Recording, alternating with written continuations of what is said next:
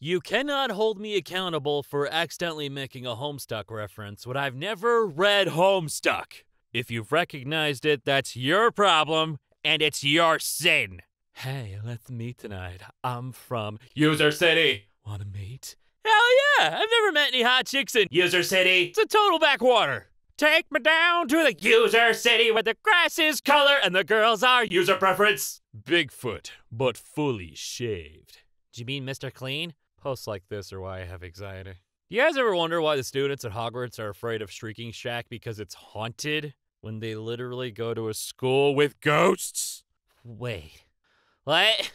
9 a.m. at school, math class. It's chill, you're calm, easy day. Then the teacher says, pull out your last night's homework.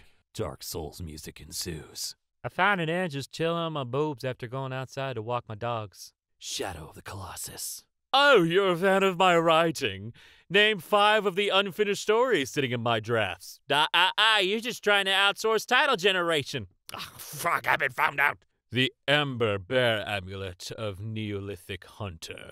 3,500 years old.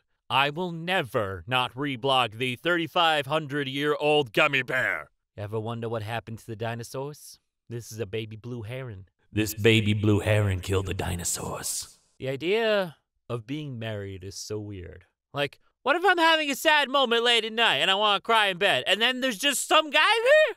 No. I don't want to do in that situation. Dad bod Spider-Man can't drive. Yeah, well, maybe he can, but he's just a miserable parallel parker.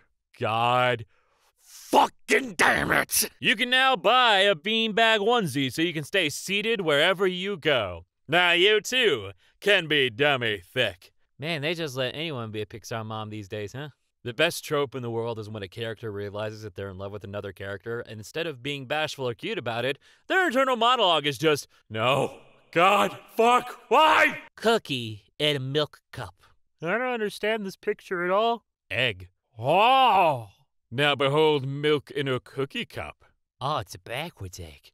Are you trying to tell me the center of an egg is a cookie? I mean, it makes cookies, so... Yes. So did anyone else's brain just stop processing information lately, or is it just me? I've been nodding along to things and just hoping that nobody asks any questions. Same.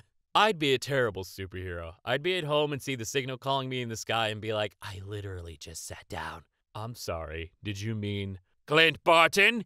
Don't you disrespect Hawkeye in this house! How dare you!